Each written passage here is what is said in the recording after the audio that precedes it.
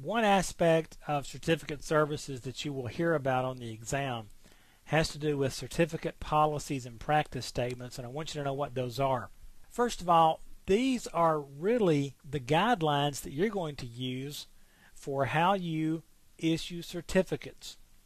Now keep in mind, if it's internal to your Active Directory users, we trust these people, we know who they are, and they can just simply do a web enrollment, ask for a certificate, and they can get it, and they can use that to encrypt communications, identify themselves, or whatever they're trying to do. If we're issuing certificates that's going to be used in the outside world, well, now we've got to provide some proof to those people about who we are and what we do and so forth.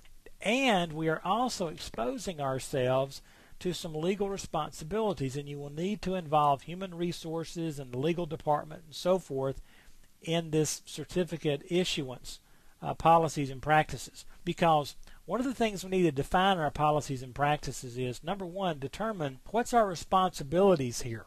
What liabilities are we taking on?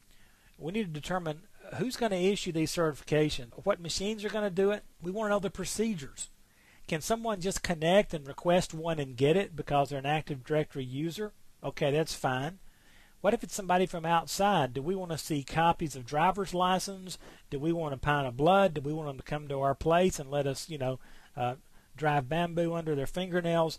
Yeah, exactly what are we going to do with these people to determine who they are? And there's a lot of different things, and of course I'm being a little bit cynical here, but for a lot of these things you're going to have to provide some documentation, 2 or 3, maybe 4 forms of ID. You may have to appear, provide photographs and all kinds of things. Then we got to figure out, okay, under what conditions will we revoke your certificate?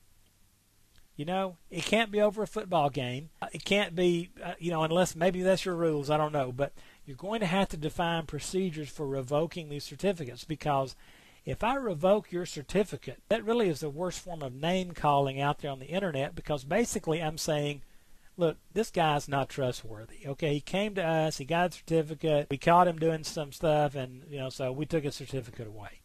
You're telling the world it's not safe. We have to define procedures for protecting our certificates. As we issue and build these things, how are we going to protect this stuff? Now, I've gone out on the internet and I think it was off of Microsoft's website, information. It was off Microsoft. It's one of their white papers, creating certificate policies and certificate practice statements. There is a Word document that will be in the Work Files folder. Go get this thing printed out and read through it. Just be aware of it. These type questions have historically been showing up on the exam, so just read over them. Make sure you understand policies and practice statements and kind of generally the information that's in them, and just read the stuff in that white paper, and you should be able to find your way through these questions on the exam.